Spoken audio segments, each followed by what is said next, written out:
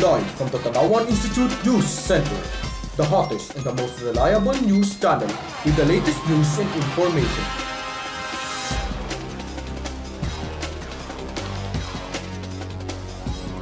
And now, for the headlines. As injuries due to firecrackers continue to increase, a total ban might be implemented nationwide. Haley Steinfeld at CMA's 2016 red carpet. Reyes and his brother Mario were arrested in Phuket, Thailand. A silver medal taken home from weightlifting after 2 decades. Hashtag Aldab EBT tamang panahon breaks hashtag World Cup record for the most number of trees. Super Typhoon Yolanda hits the Philippines. Good evening, Philippines, and to all of our audiences all over the world. Good evening to those who are listening to us at the News Center here today, and to all dear listeners and viewers from coast to coast. This is System News TV. Many Filipinos believe that celebrating a new year with a loud sound will welcome luck and push the bad spirits away. That is the reason why firecrackers have been always part of the Philippine tradition as a greeting for the New Year's Day.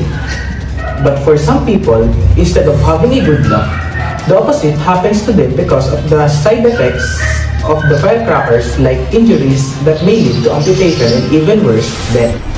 From a meeting with the ILG, PNP, BFP, LGU, as well as the manufacturers and dealers of firecrackers in Bulacan, Interior and Local Government Assistant Secretary Rico Judge Echeverry said that the President Duterte will ban the use of firecrackers if firecracker-related injuries reach 800. Since 2001, firecrackers have been banned in his hometown Davao City due to health and environment concerns, and the President's plans to implement the same throughout the Philippines. Chief Jack Olido stated that all buyers should check if the firecrackers have a PS mark to ensure its safety, as it is the proof that the product went to all safety measures. Thank you, Mr. Bandianon. One of the most awaited music awards finally happened, and here is Mr. Mirabeno for the report. We are here at CMA 2016 Red Cup. I am seeing a lot of big artists, and now we have Haley Steinfeld beside yourself. Hello, are you excited to be here today? I'm so excited. Oh my god, there's so much that is about to go down. I can't believe I'm here. Is there anyone looking forward to seeing perform tonight? Oh my god, there's so many people here that I love. I'm overwhelmed, but maybe Beyonce. I'm a huge fan. Beyonce goes without saying. I mean, true, so okay, Rihanna. Now, are you nervous tonight? Do you get nervous for this test? It's kind of like I'm excited, nervous. I feel like it's so surreal that I get to be in a place where I'm surrounded by so many people that I love and admire and look up to, so it's really like a nervous excitement, but I don't know, it's all crazy. And there's a lot of pressure because this is one of those shows where fashion is so big and people are taking risks. Speaking of your dress, it is so gorgeous. Thank you so much. You start planning to dress when you are actually coming to these things.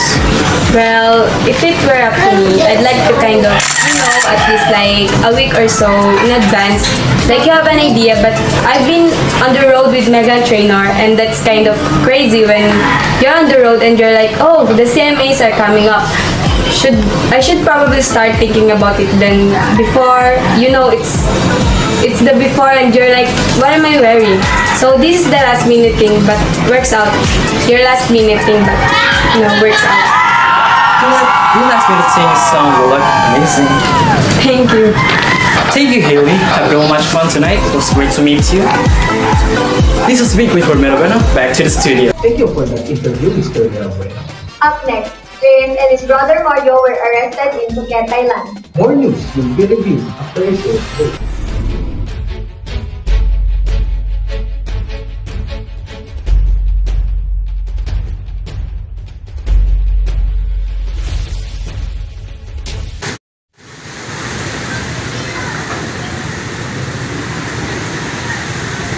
Hoy, ano to? Ba't ka nagtatapon dito? Bakit? Isa lang naman, tsaka minsan lang to. Ayos lang yun. What if millions of people ang nakaisip niya ngayon? Kahit na yung small trash na yan, that can cause the start of pests and bacteria. Can be blown away to rivers where the sea creatures can mistook it for food at marami pa. And also, it is not that hard to throw it at the right place.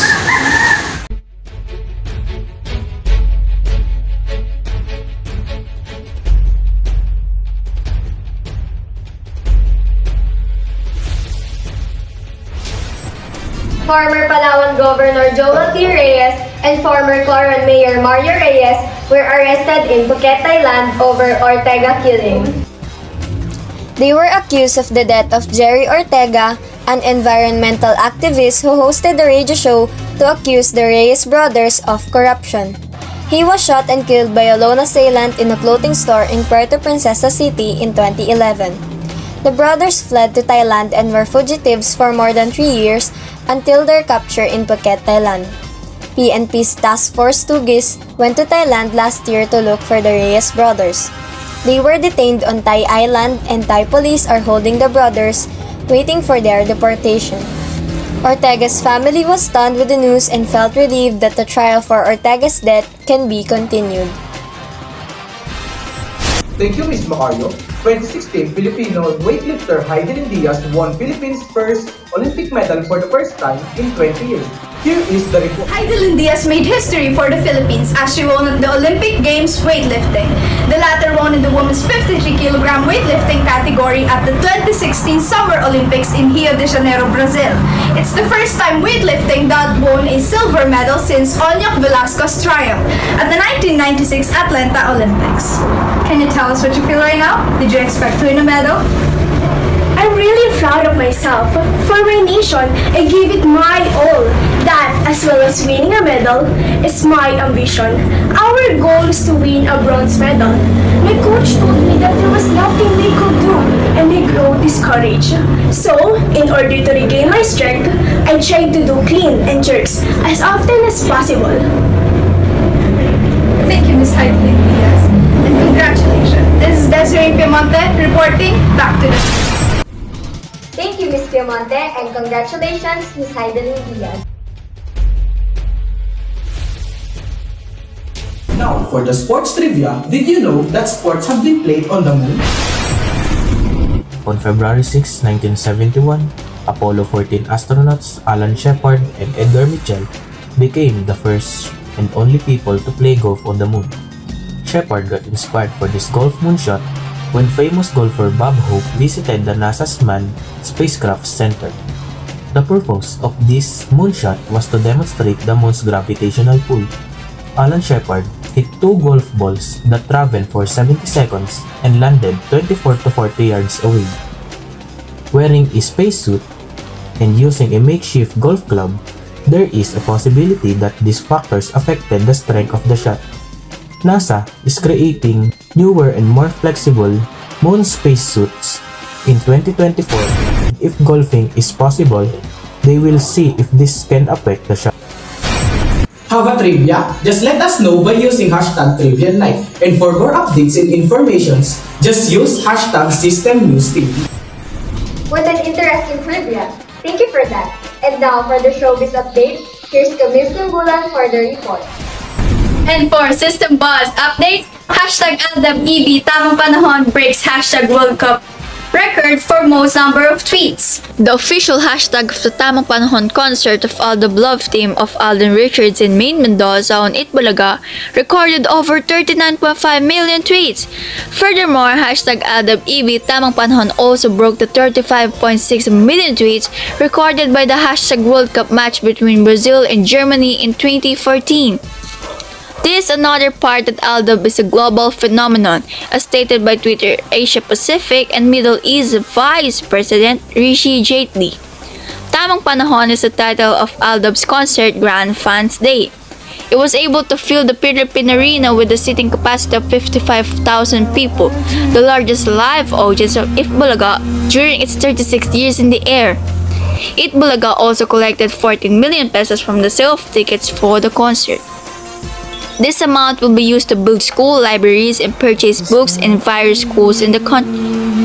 So they consider it part of history, not only of the Kapuso Noontime show but also of the entire television history. This is Camille Simbulan reporting. Thank you, Ms. Simbulan. Now, let's talk about Super Typhoon Yolanda. Super Typhoon Yolanda made a landfall in the Philippines on November 8, 2013. It included a category of 5 stars. It was also the most powerful typhoon at all time during 2013. The typhoon sustained a speed of more than 150 miles per hour, and the storm surge was even more destructive. Based on the local officials of Tacloban City on the island of Leyte, it destroyed 90% of properties and houses around it. The super typhoon affects more than 14 million people across the provinces, displacing 4.1 million people, killing 6,000 people, and leaving 1,800 missing persons.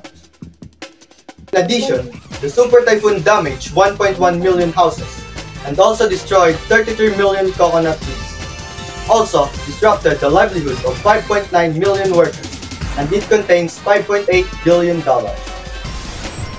That's all for today's news update. Benedict Bandiano at your service 24/7. Venus Macario providing just only the facts. For the sake of the truth. And for the interest of the people. This is System News TV.